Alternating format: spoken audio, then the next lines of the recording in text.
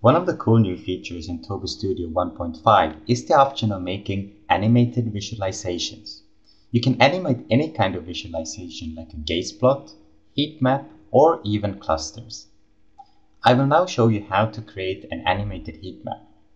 I've selected all my 50 recordings in my test, and I've selected only the first 10 seconds on my timeline, so I will only include the first 10 seconds people spent on this specific website.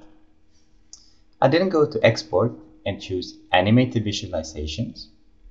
And for this specific heat map, I will use a sliding window moving over the timeline in a 1-second interval. I choose OK. And I will save this as an AVI video on my desktop. When the animation is being created, you can always click on the preview button to follow how your heat map is being created. After just a few seconds, your AVI video has been exported and you can replay your video clip, for example, in Windows Media Player. And now I'll just open my clip and watch my animated heat map.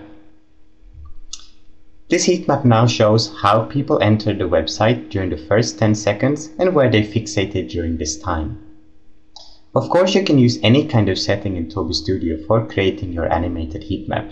So if you rather want to use an gaze opacity heat map, which is basically an inverted heat map, just make those changes in Tobii Studio and do a new export of the heat map.